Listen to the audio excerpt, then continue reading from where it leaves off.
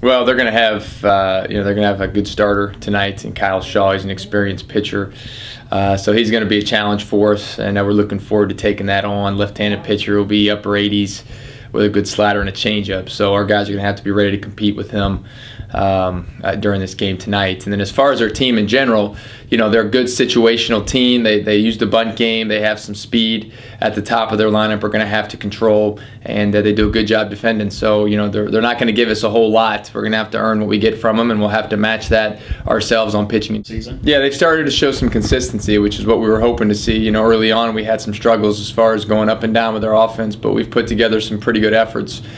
Some guys are really starting to swing the bat. Obviously, Cody Gartner's getting hot. Tyler Wells is starting to swing the bat a little bit better. So it's good to see those guys get going, and I hope that continues into conference play. Well, he's a great hitter. I mean, Jake has a tremendous understanding of how to hit. He recognizes the strike zone and has an idea what he wants to do from a bat to a bat, and really does a good job adjusting. So, he's a good guy to model after from a hitting standpoint. We hope that we can develop some more guys that will be that caliber of hitter, but he's certainly a guy we're very pleased to have in our club, and he's certainly a valuable weapon.